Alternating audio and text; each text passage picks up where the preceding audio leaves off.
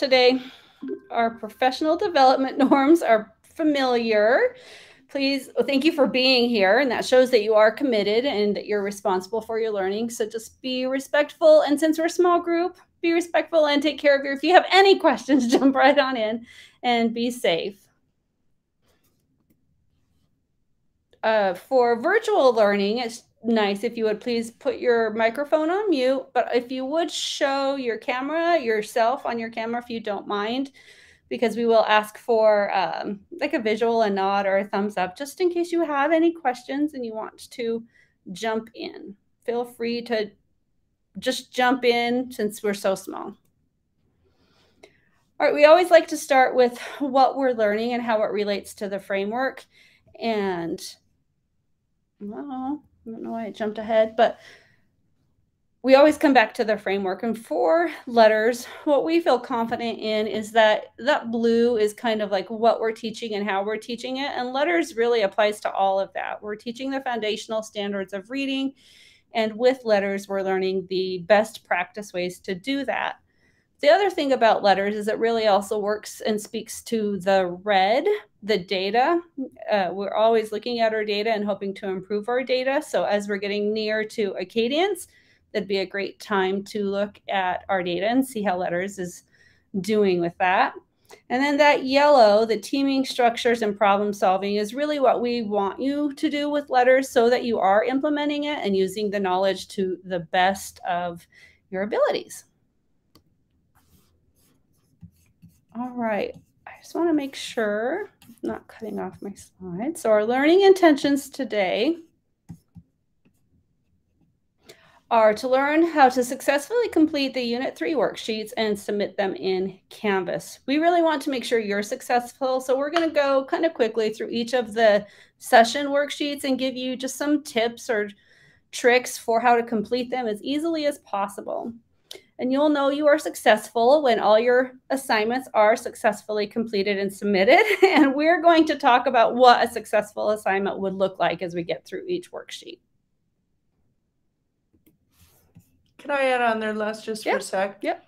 I think an important thing to keep in mind with all of this is that the success criteria really is twofold. It is the teacher being successful in mastering the material and the understanding and the knowledge and the background knowledge for bringing, kind of enhancing your tool box, if you will. But it's also, teachers already know how to read. So it's all about working with your students and improving their student outcomes. Thank you for that. All right, our agenda is simple. We're just going to go through each of the 8 worksheets after we've reviewed why the bridge to practice is so important. Right, just kind of a reminder of why the bridge to practice.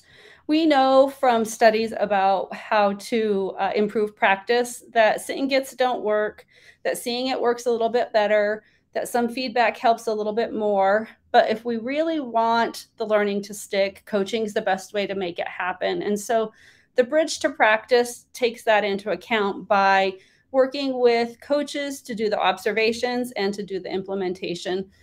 Because as Einstein points out, if you never made a mistake, you never tried anything new.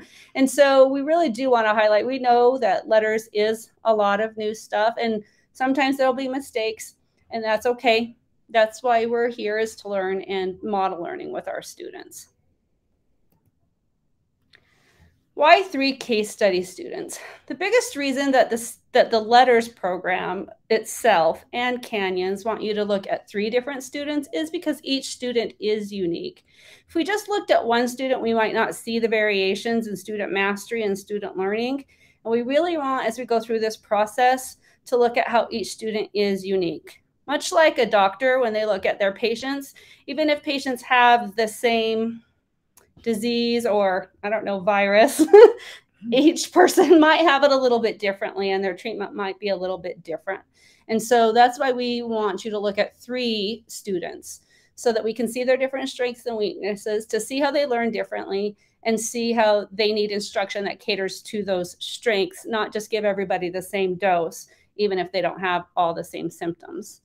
And that helps us be attentive to the unique challenges of each student and know how to attend to each needs and be able to rely on the routines based in the science of reading to meet those kids' needs. Like we hope our doctors would give us each individual prescriptions, not just y'all are sick, so you all get an aspirin. So that's kind of why we're doing the 3 case study students. Now my friend Lee is going to talk about our first assignment. Ooh, the first assignment. Before we go on, Susan, do you have any questions? Since you're a complete audience right now. Okay. All right. So for the unit session 1 assignment, it is a discussion. So per usual, you will be asked to respond to the prompt and then respond to 2 of your colleagues to get ideas. And I can't even tell you how impressed we have been with your responses in the discussions. They are thoughtful, they are complete, they consider individual students, they're sensitive and kind and complimentary of the students, and they really show how keen you are on knowing your students so well. So kudos on the discussions we've seen so far. In this discussion, you're going to be talking about what routines you do currently, which ones you use with your students, whether it's whole group, small group, skill-based time, and what tools you use with those. If you're using manipulatives, if you're using flashcards or chips or screens or whatever it is. And then also, if it's appropriate, to discuss how you manage those manipulatives. Because once you add that level of complexity, you open the door to a whole bunch of shenanigans, and we're trying to stay away from shenanigans. So that is something to discuss and to add into your discussion. And then the second point is, what areas do you want to improve? So what do you want to try? What do you want to enhance? What do you want to do better? What do you notice your kids are still needing after your instruction? And think about your routines, your activities, and if you want to try new ones. We do not expect teachers to be perfect ever. So by trying something new, the idea is try it. See if it works. You might finish a lesson and after 10 minutes go, never mind, this is a nightmare. I'm so sorry, children. Well, I'll revamp this and we'll do it again tomorrow. Or tomorrow we'll try something different. So take out your decodable books and let's go. It's a trial and error thing. And like Leslie said about Albert Einstein, if you never tried anything new, we all know about that now. So give it a shot, take a risk. Nobody's going to be judging you. It's all about your learning. The second part of the discussion is to respond to colleagues. So we'd really encourage you there to kind of skim through and see what other people are doing.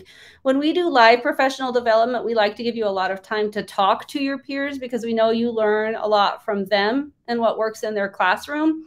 We really can't do that. So we'd encourage you in the discussion to skim through what other people are doing and see if something strikes you as something you'd like to try. And maybe those are the 2 people that you respond to in the discussion. Do you have any questions about that, Susan? Okay. No, I feel pretty confident about that one. Excellent. Awesome. So the next one is session 2. Consider one student at a time and reflect on their individual challenges related to spelling. So this is all about spelling, and it is kids make individual. I have to tell you, sorry to interrupt myself. My CTES goal in my reflection from the first part of the year is that I said a lot. So I'm trying not to say and I just said So I'm really sorry about that, and I will try and do better here on in. So back to session 2, students misspelling words. So you are going to be looking at spelling errors. Are they orthographic or due to other confusions? What can you teach the student to improve their spelling? What do they need to know that they don't know yet, they haven't mastered yet, they haven't practiced enough yet? And how will you teach that? because simple things like a word never ends in V alone, that's a perfect example of something that I didn't know that until my postgraduate work when I was working for a nonprofit organization doing Orton Gillingham. I didn't know the rule, but if we can simply state the rule, then that will let them know they have to put an E at the end of that word to give the vowel its power to be long. In a word like gave, if they misspell it GAV, they need that a word never ends in V alone rule. So that would be an example. So those are the kinds of things that we're looking for on the worksheet. And again, too, you could just use for this assignment your weekly spelling test. You could use your kids' responses in the dictation routine. You don't have to necessarily give a different, for this worksheet, give a different spelling assessment. And I wanted to point that out because for session 3, you do give another assessment. So for this one, this is based on what you've noticed already in what you normally do in the week. What spelling errors do you see? Susan, do you have any questions about that?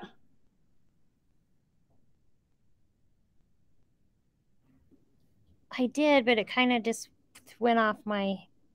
I like the part about the rules because I going to school, I didn't learn the rules. It was just rote memory, and so having to go back and learn all the rules, I think, is a goal that I need to have going into this LETRS program, because I didn't learn that way. Right. Like you said, it's the teaching, what we learned and what we need to learn now to help them improve on our teaching and on our knowledge. So perfect. I didn't learn most of these spelling rules until I did the LETRS program. So okay. Is there a place in the LETRS program that has the most of the rules, or is that Unit 4 does have quite a few of them. It has a lot. Unit 3 gets into it, and then so does Unit 4. Okay. Awesome. Okay, good.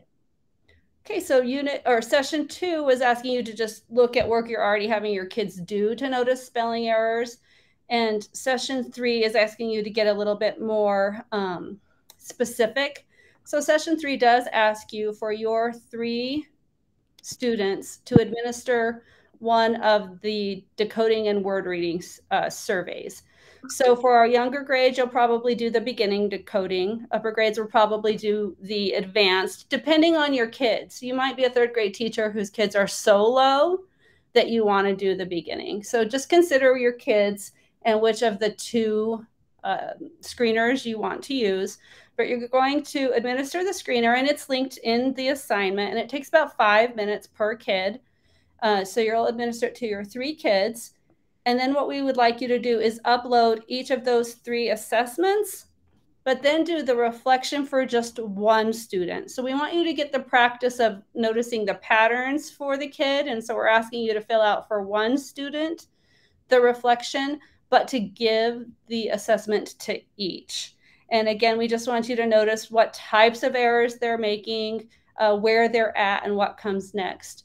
The instructions are included with the assessment, but for both of them, you're going to stop administering when your kids are failing more than they're succeeding. So it says it takes 5 to 10 minutes, but I think for most of our low kids, you won't hit that 10-minute mark because they're low kids, so you won't do the whole assessment. Okay.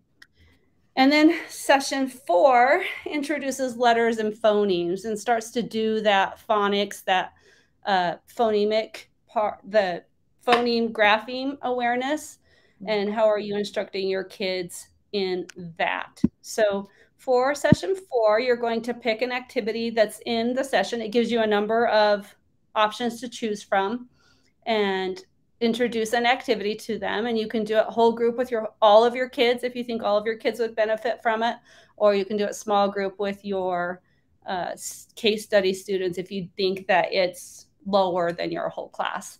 And then you're just going to talk about what activity did you do and what worked and what would you do differently next time. And we're only asking you to fill 1 out, but in filling out the 1 sheet, it might work under what worked well. You might think about what worked for each kid.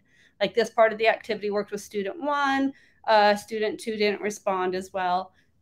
might be something that you notice, and what worked or what would you do differently would be those individual student differences. And to add on to that real quick, another consideration, if you notice that student 1 mastered it and they can move on, but student 2 did not, that's going to influence how you plan forward for that student. So even though they're in the same group, they may not be doing all the same thing or receiving the same instruction and attention from you. Okay. Awesome. All right. So for session 5, the idea is to consider your case study students. I know that's a radical new thought for you, but consider what, if any, changes you could make to meet their needs better. Think really big and think really outside the box. So how much practice do your students get? I know we do a lot of teaching and they do a lot of learning and hearing and listening, but how much do they actually really practice the skill or the strategy, and how much time do they spend applying it is what this is getting at. Because we all know that practice makes permanent. And so the idea is to think about how kids are practicing. Are they practicing with guided practice? Are they practicing with partners individually? How are you monitoring that and giving them feedback on their practice? If they're making errors, how are you correcting those? And then checking for moving forward, doing things better and more correctly. And how can you build in more practice? So looking at things like, if a lesson doesn't go well and you come away at the end of the day just thinking, wow, I don't think my whole class got that, or I don't even think 80%. If you're down around 50%, you want to have some sort of a revisit of that concept and not move forward. So how can I build in practice? Can we practice that when we're lining up for lunch? Can we practice it somehow? Can I wind that in or weave it into the morning meeting, whether it be in the message, whether it be in the sharing? Somehow just be really creative about ways you can think about increasing the amount of time students get to apply the things that you are teaching them. Okay. For session 6, the idea is, what did you do and how did it work? So what exercises did you try? Did you try them individually, small group? What worked and what didn't work? And we're looking for really specific things so we can get a sense that you did the exercise and you are truly reflecting so you can grow and change your practice to improve.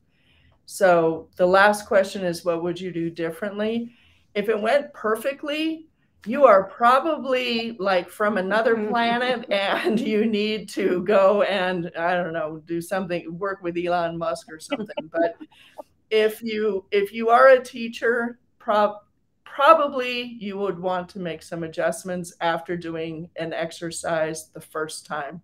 So this is just an opportunity to reflect on what you did and take away what really worked. If Susie killed it, great. That's what you want to note on that. And if Billy was, not paying attention, what are you going to do about that? So that's session 6. So, and just to build on what Lee said, again, here, what worked and what didn't work is really with the kids, because everything you try might work with some student. And so really when you're thinking about what worked and what didn't work, what worked and didn't work for these 3 kiddos. Exactly. So now we're talking all about decodable text. And this is all about decodable. So you're thinking about, I know that each main selection has several decodable selections that go with it. And you're going to think about how you use those decodable selections, where they are in the lesson, why they are at the beginning of the lesson, how they lend themselves to being able to fluently read the main selection because they all tie together, and then teach your decodable and then reflect on your lesson. So what changes did you make if you try something new? How did the students respond to that? What was successful? And successful for whom? And why do you think that is true? And what would you do differently? So again, you know, it may have worked for some of your students, but we all know giving everybody the same aspirin doesn't have the same effect on everybody. So we thinking individually about their differences, their strengths, their weaknesses, that's the purpose of this. And I, as a first grade teacher, I used my decodable every day, and it was not a very we would read the decodable several times at the beginning of the week. So on Monday, we would read it where I would read, then they would read. Then the second time, as a whole class, second time through, I would have them read one page silently to themselves. If they had a question, we had a signal so they could signal, and I would help them with that word. And then we would read it all out loud together, page by page. The third time through, it was hideous because we would start at the beginning of the story and read the story all the way through out loud, everybody standing up.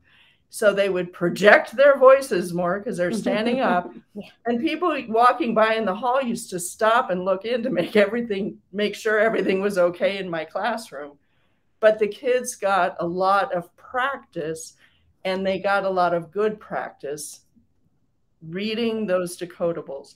So it doesn't have to be neat and tidy and orderly. It can be slightly chaotic, but chaos with control and chaos with a purpose. So I would think about using those a little bit differently.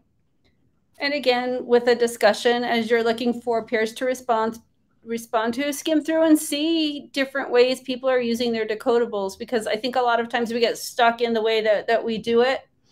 So skim through and see an idea that one of your peers has, and that might inspire you to try how you would try it differently based on what your peers are trying differently. That's a good idea. And finally, you will reach session 8. And in session 8, you're going to, again, consider your case study students independently. I know that's a surprise, but what gains have they made? So it's all about data and evaluating your instruction in phonics. So what gains have they made? We may, in Canyon School District, have a plethora of data to choose from. And it is January, and we are in the midst of Acadience testing. So depending what grade level you are teaching, you will have some really awesome tools to evaluate where your kids are in relation to the benchmark, and also where they are now in comparison to where they were in August. So you can use your benchmarking. If you haven't benchmarked yet and you get to this assignment, you could even use your progress monitoring data, because that'll be a really great indication of where your kids are currently. And you can compare that to where they started and look for what they need, and use that to plan forward in your instruction based on what growth you need, they need to still, and skills they need to master. So you can plan your instruction intentionally to close those gaps. And if you need a diagnostic like the PASI or other tools that you use those, diagnose those gaps, and then plan your instruction to close them, because that's really the goal. I'm so excited to grade this assignment to see how everybody's students are doing. Yeah. It's been great to see everybody's growth so far. So I'm really excited for that one. All right, Susan, do you have any questions? No, I just have a comment. I really appreciate this. This gives me, I don't know if you've done them for the other units. I didn't hear about it or didn't read it or whatever, but wow. Now I know what I'm looking for, and I can hone in on that and just the expectations. Awesome. I work much better when I know my expectations, but this clarification was really awesome. So I appreciate you doing the time. Awesome. And we'll do it for Unit 4 too. So okay. If you have any questions anytime about anything, don't hesitate to reach out. You can call us, you can text us, you can email us, whatever. We're here all day, every day. Okay. Sounds awesome. great. All right. Enjoy Unit 3. So You're welcome. Have a good night. Thanks. Yeah,